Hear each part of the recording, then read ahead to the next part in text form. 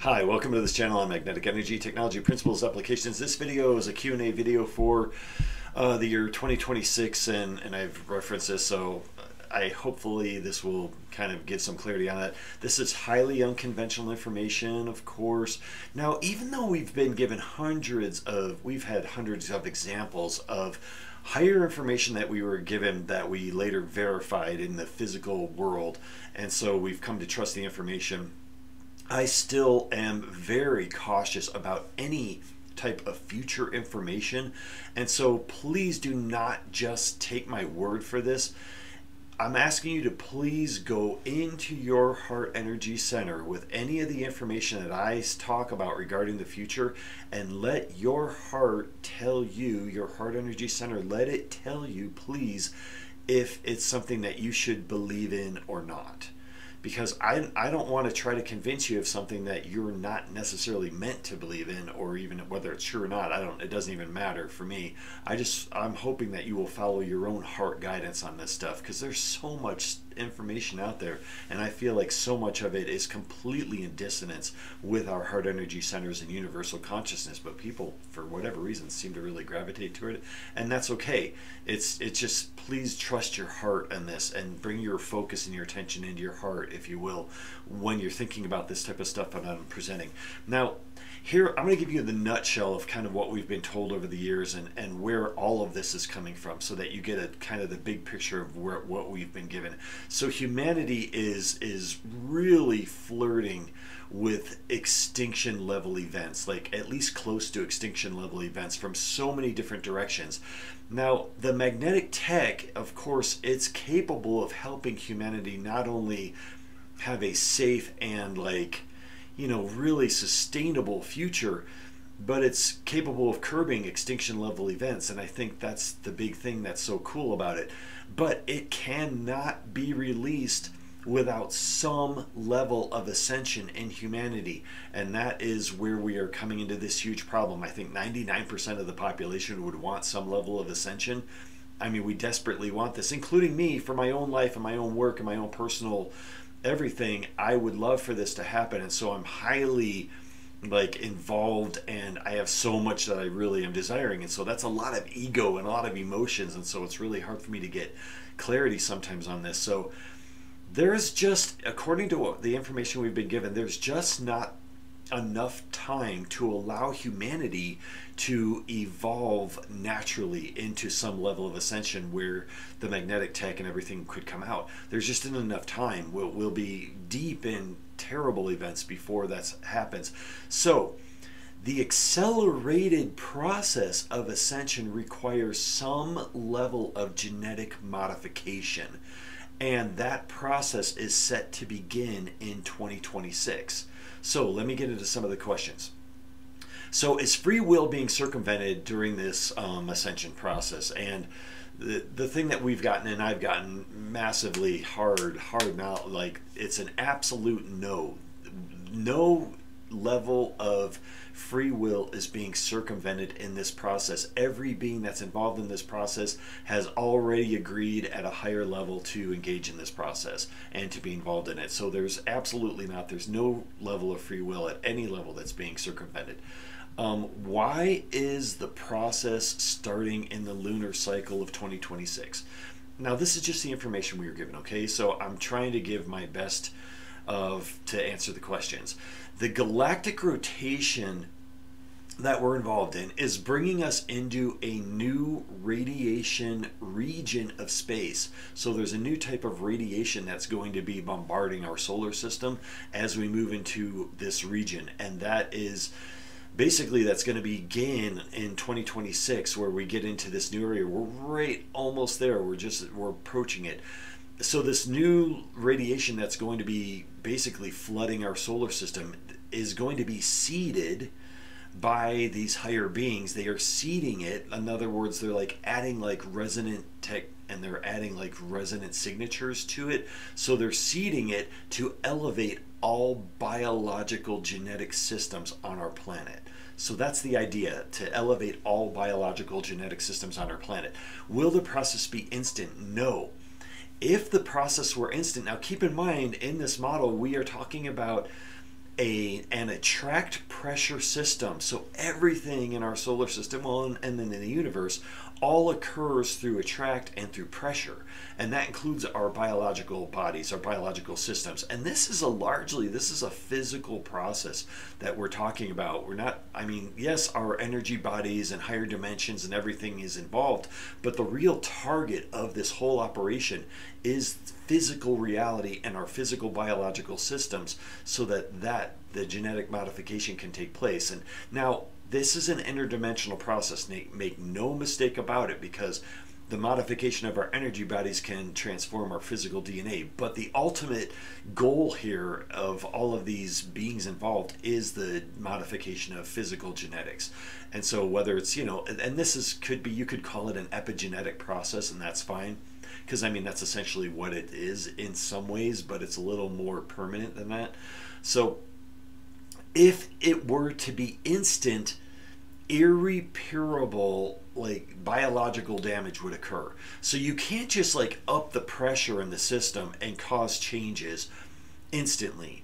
It would cause so much damage to physical systems around the globe, including our human bodies, that the damage would be irreparable. And so that's why the process has to be incredibly gradual, so that it's safe, so that it doesn't hurt anyone, so that we don't damage the DNA, we don't damage our cellular systems through the process. Will solar flares cause the ascension process between like now and then in 2026? As far as we know, they are going to contribute to the process. They may not be the main driving force of the process, but they will contribute to what's happening with the process.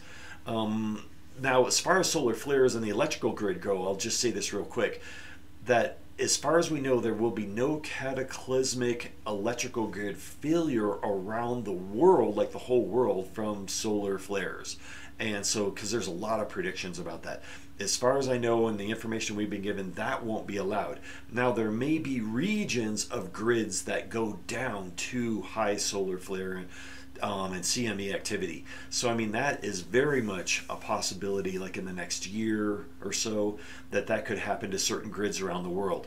Now, they will be able to be repaired, I'm assuming, at that point, but it will be a huge wake-up call for how vulnerable our technology is, how really inadequate electricity is, and how magnetic technology will be far superior to it.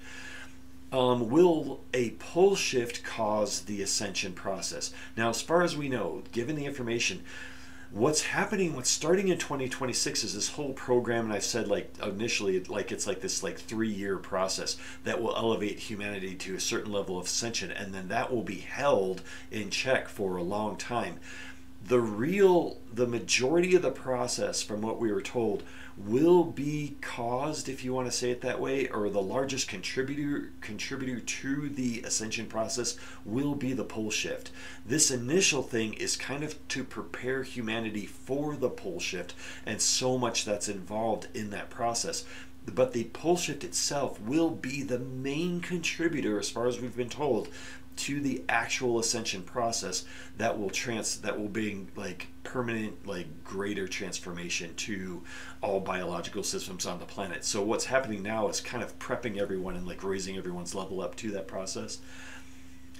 Will magnetic technology come out to the public in 2026? I highly doubt it. Now, the awareness of the concepts of magnetic technology may get much greater in 2026 due to like certain releases of information and certain releases of like transitional technology that are leading us in that direction.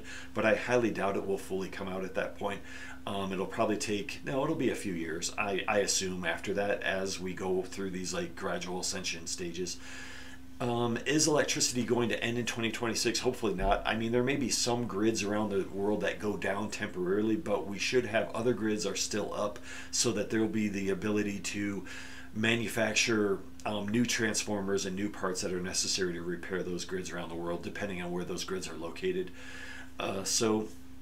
Is astrology playing part of the 2026 changes? It's so weird, because astrology is like interconnected to everything in so many ways. You can always find something amazing and some amazing coincidence or connection or some archetypal meaning in astrology with almost every event that takes place. Now 2026 is no exception. There's extraordinary astrology that's going to be coming in 2026, and I might do a separate video about that. But I mean, we're entering really amazing astrology right now. It's always happening. Are animals going to ascend in 2026?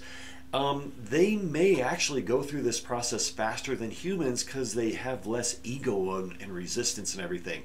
So you may actually see changes in your behavior of your pets, for example, and even animals in nature that are significantly different starting in 2026 in the ability, like, you'll just watch and see and observe. It'll be very interesting.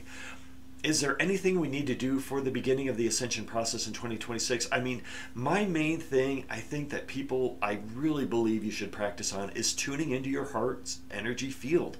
I really think that's important because so much comes from that, and it taps us into universal consciousness, universal guidance, universal heart energy, all kinds of powerful things. So I would say please do your very best to bring your attention and your focus and your awareness into your heart energy center, because I think it's really important for this.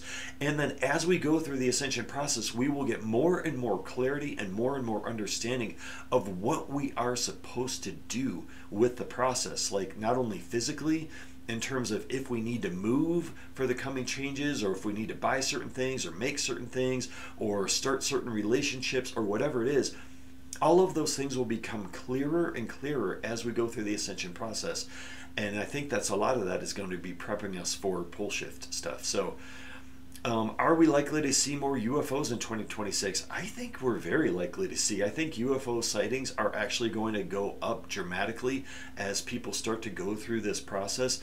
And the weird thing is if you had the technology and top secret organizations around the world, blah, blah, blah, they have the technology that you can see into like the actual number of UFOs. And I mean, right now, I don't want to say anything too crazy and out there, but there are literally thousands and thousands of UFOs around our planet right now.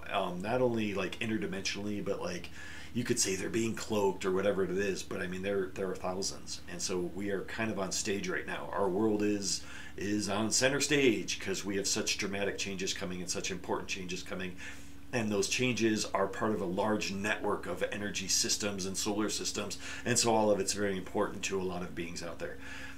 Will our paranormal abilities start in 2026? You know, for some of us that are really sensitive to these changes, that some people are already picking up on this. There's no doubt about that. And they've been picking up on these changes for years.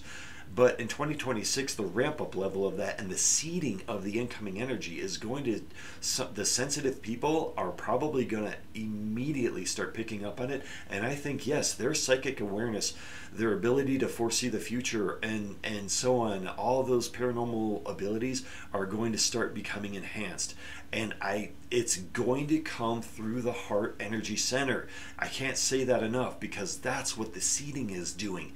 It's making this center so much stronger and more powerful so that our interconnectivity becomes more like in our awareness. And so our conscious awareness connecting with our heart energy center awareness is the transformation that is huge, and it will transform every area of society like I've talked about in so many videos. So please continue to send in questions and keep the dialogue going, and I thank you so much, and I will see you next time.